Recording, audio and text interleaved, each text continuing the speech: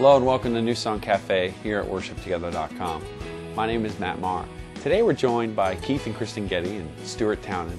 They're going to be sharing with us the song that Keith and Kristyn wrote, There Is a Higher Throne. We hope that you enjoy this New Song Cafe.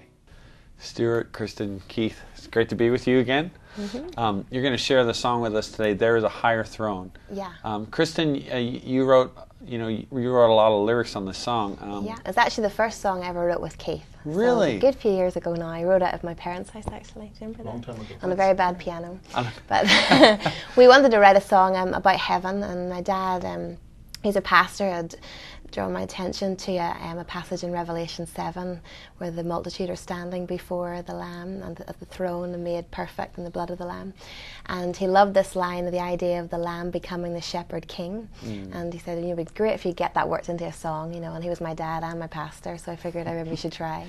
So we did, and basically verse 1 is coming to the throne. And then verse 2 is what it would be like to live at the throne, that life doesn't suddenly end when we go to heaven, but actually it's the beginning of a whole new story and reigning with Christ. And in the chorus then is just this refrain that we hear a lot of in Revelation, all glory, honor, wisdom, power, strength, thanks to God. Wow, that's great. Well, please share it with us. Okay.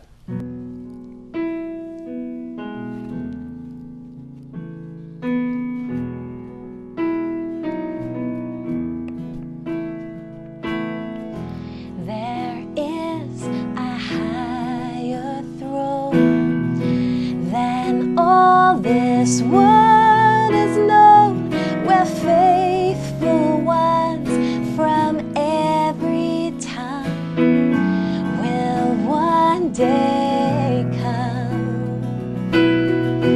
Before the Son we'll stand, made faultless through the Lamb, believing hearts find promise grace. Salvation comes. Hear heaven's voices sing their thunderous anthem rings through emerald courts and sapphire skies. Their praises rise. All glory, wisdom, power, strength, thanks, and honor are to God our King, who reigns on high forevermore.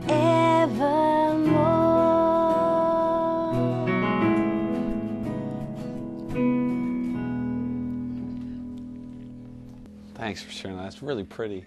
It's a great, really, really pretty melody. Every once in a while there's just those melodies that are just, of course, it's probably the fact that you're singing too that might help. Keith, maybe walk us through a little bit, kind of harmonically, what's going on with the song.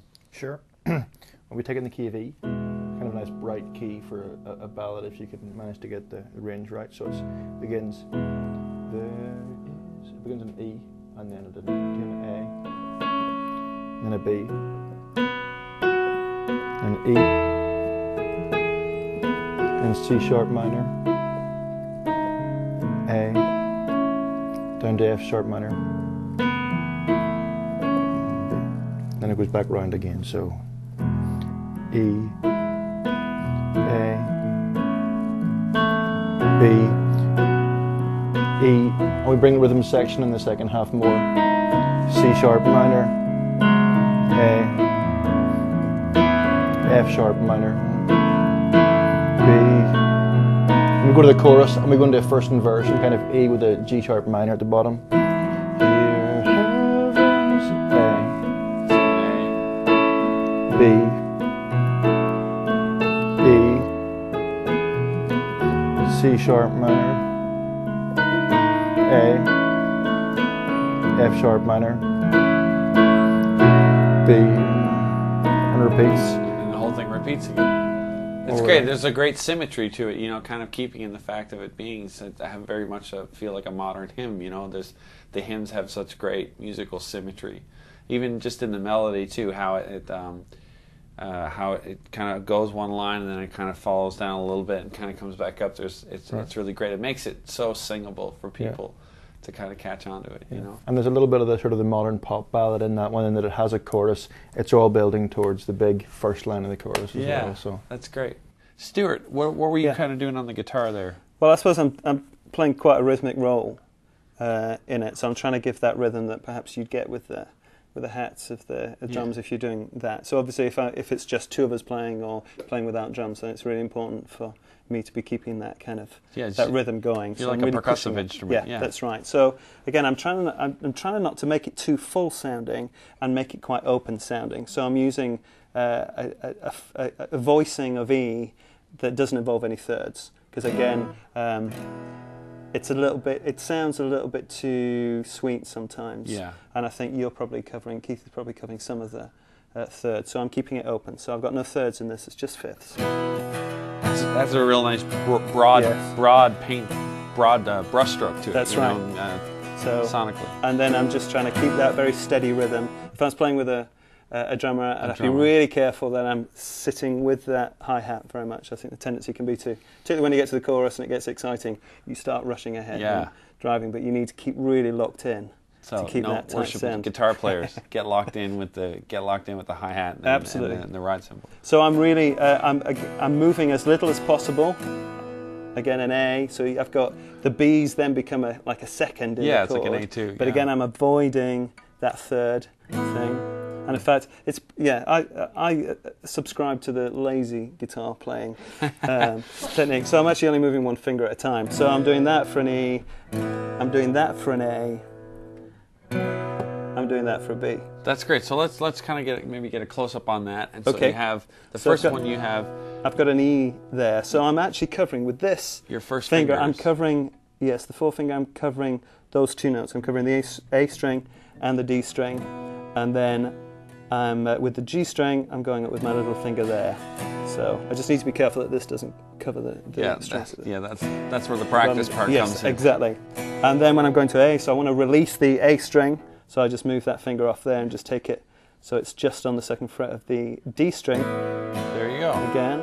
And then to get the B, you just put your fourth finger. I'm putting the ring finger there. Right down there. And that back there. Okay. Simple. That's great. And so then on the chorus, when you get to the chorus, then it's the first chord's an E over G sharp. An E over G sharp. So I've got the ring finger available to actually just cover there. There's a little sharp, but there. So I've got that. That's great.